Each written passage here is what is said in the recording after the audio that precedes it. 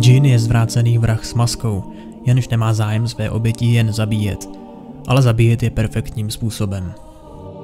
I přes jeho teatrálnost je velká část jeho každodenní osobnosti rezervovaná a tichá. Tudíž není příliš zapamatovatelný a dokáže jednoduše splynout s obyčejnými lidmi. Těch pár, kteří ho znali, ho považovali za pouhého podivína. Khada Jhin vidí smrt jako nejdůležitější okamžik v životě člověka a snaží se, aby každá z nich byla velkolepá. Kvůli jeho zvrácenosti spatřuje smrt jinak než kdokoliv jiný. Vidí smrt jako umění.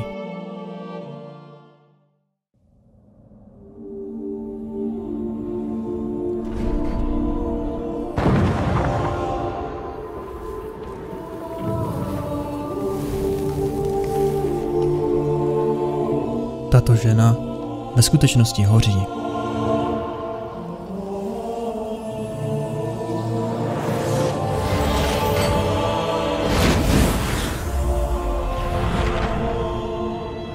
Hlava tohoto nebožáka byla prostřelena.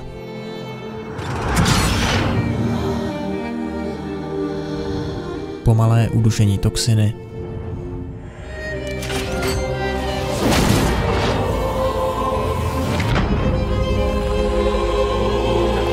exploze člověka.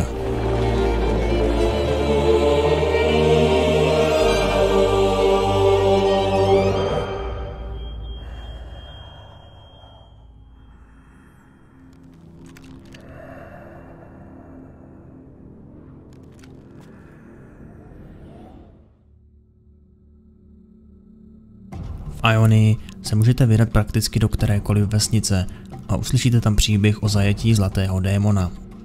Polepení tohoto krutého ducha se tam v podobě různých divadelních her a epických básní oslavuje dodnes. Ale v jádru každého mýtu lze najít zrnko pravdy. A pravda o zlatém démonovi je úplně jiná, než jak se vypráví. Tento nechválně proslulý tvor celá léta sužoval jižní pohoří Ionie.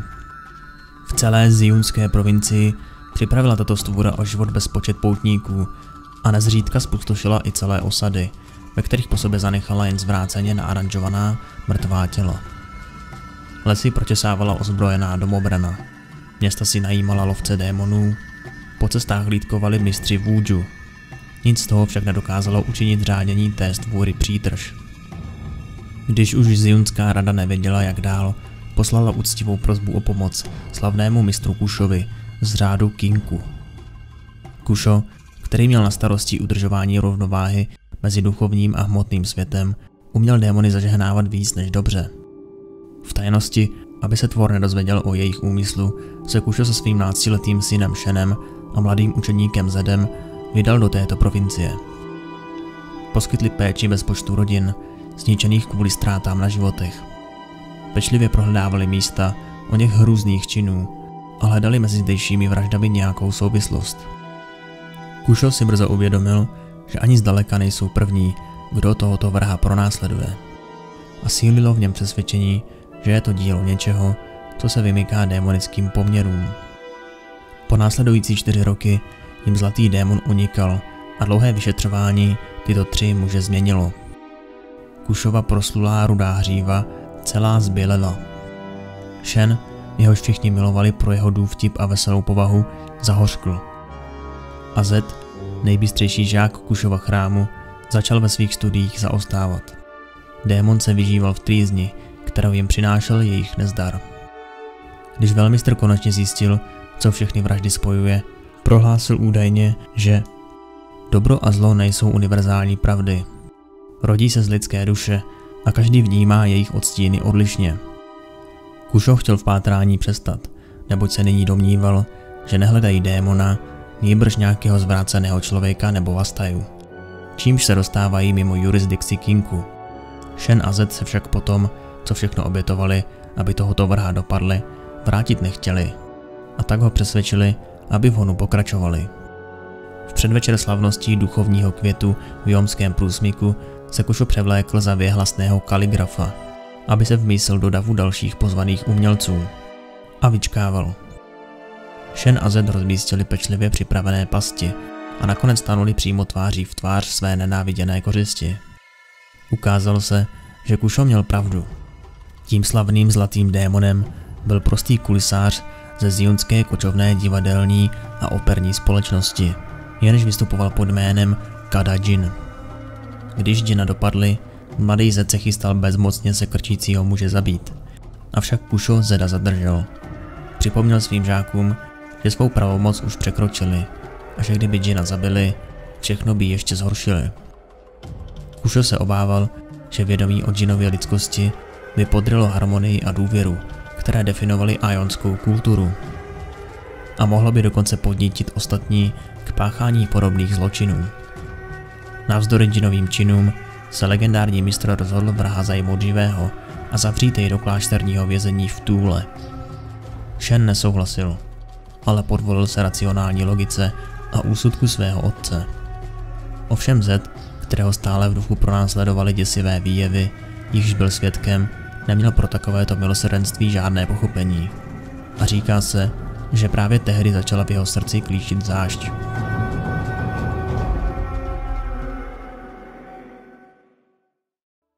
Jhin si ve vězení v Túle nechal svá tajemství pro sebe a v průběhu let toho o sobě prozradil jen málo. Mnichové, kteří ho hlídali, si všimli, že je bystrým žákem a vyniká v mnoha různých oborech včetně kovářství, básnictví či tance. Nedokázali však najít žádný lék na jeho fascinaci smrtí. Mimo klášterní zdi mezitím Ionie upadla do chaosu, když do země vtrhla noxijská říše a válka probudila v poklidném národu krvežíznivost.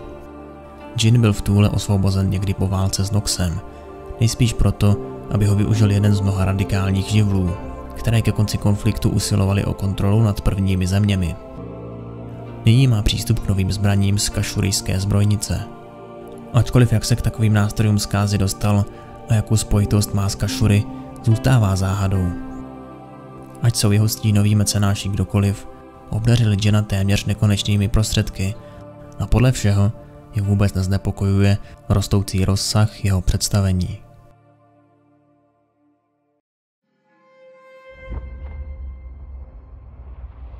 Zbraň v jeho rukách byla pouhým nástrojem, i když vyrobeným s naprostou dokonalostí. Do černého, mírně nazelenaného kovu byla vsazena zlatá plaketa s kovářovým jménem, jenž se tím hrdě a sebevědomě hlásil ke svému dílu. Nepocházela z piltovru, nebyla to žádná z těch nevkusných věcí, které se snažily fungovat s nepatrným množstvím magie, jež byla v tamních zemích k dispozici. Tuto zbraň ukul skutečný mistr. Její bronzové srdce z Ionie pulzovalo magii. Počtvrté otřel pažbu. Nemohl si být jist, že je čistá, dokud ji neotřel počtvrté. A nezáleželo na tom, že ji vůbec nepoužil. Nezáleželo na tom, že ji jen chtěl vložit do vaku a zasunout pod postel. Nemohl ji uklidit, dokud si nebyl jist, že je čistá. A nemohl si být jist, že je čistá, dokud ji neotřel počtvrté. Teď ale čistá byla. 4 pohybů ji očistí. Byla čistá a nádherná. Jeho noví mecenáši byli štědří. Ale co pak si ti nejlepší malíři nezasloužili nejlepší štětce? Při porovnání se záběrem a přesností tohoto nového pomocníka vypadala všechna jeho předchozí díla s čepelemi jako pouhé vedlejší etudy. Trvalo mu týdny studia, než plně pochopil, jak mechanismus zbraně funguje. Ovšem s dokonalováním svých technik strávil měsíce.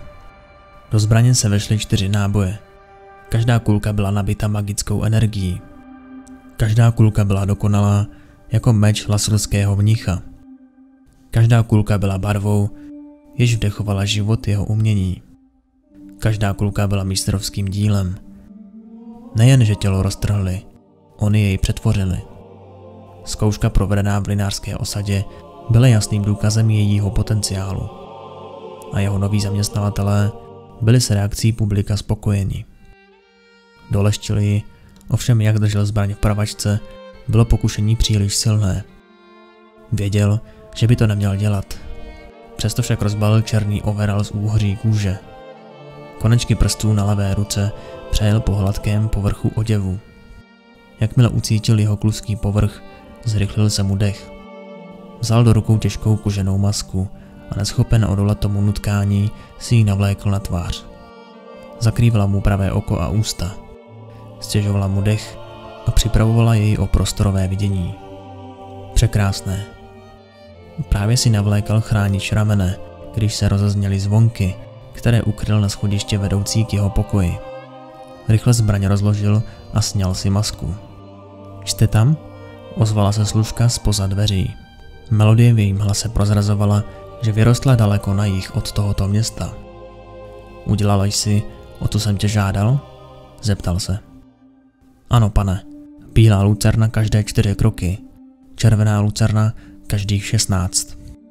V tom případě mohu začít, řekl Khada Jhin a otevřel dveře místnosti. Když vycházel, Jhininy oči se rozevřely údivem.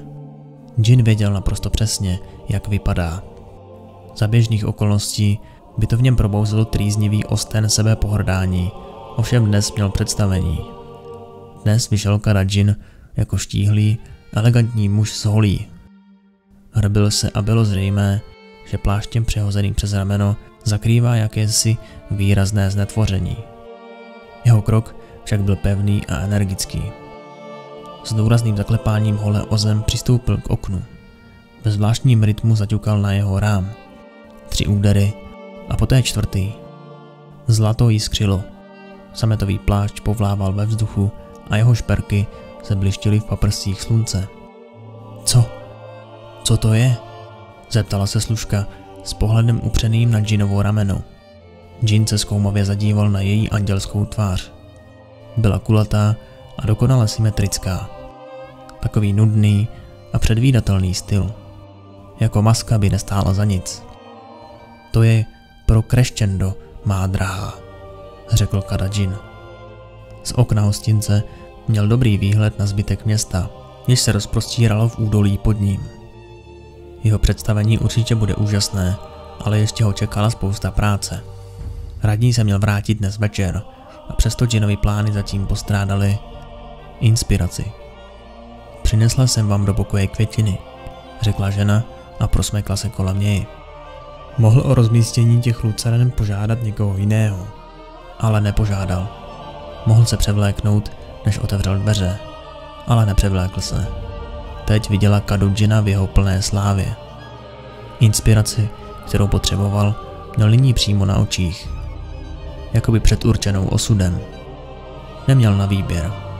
Před uměním nebylo úniku. Musel zkrátka učinit služčinu tvář zajímavější.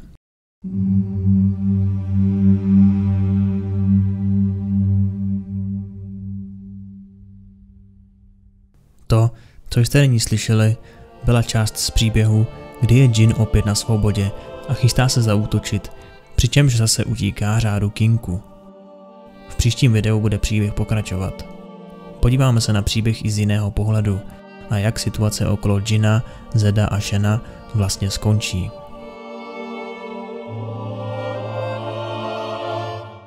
Děkujeme všem našim Patreonům, kteří podporují náš mrtvej kanál.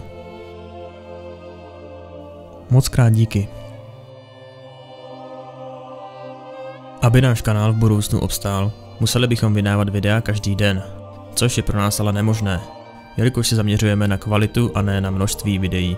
Proto potřebujeme vaši podporu, aby jsme v budoucnu nezanikli. Jestli se ti tvorba líbí a sleduješ každé video, popřemýšlej o tom. Je tam spousta výhod, které snad aspoň trochu potěší. Jestli se o mně občas chceš něco dozvědět, nebo o videích, které tvoříme, sleduj můj Instagram. A nebo můj stream, kde pravidelně líkuju, co bude v příštím videu.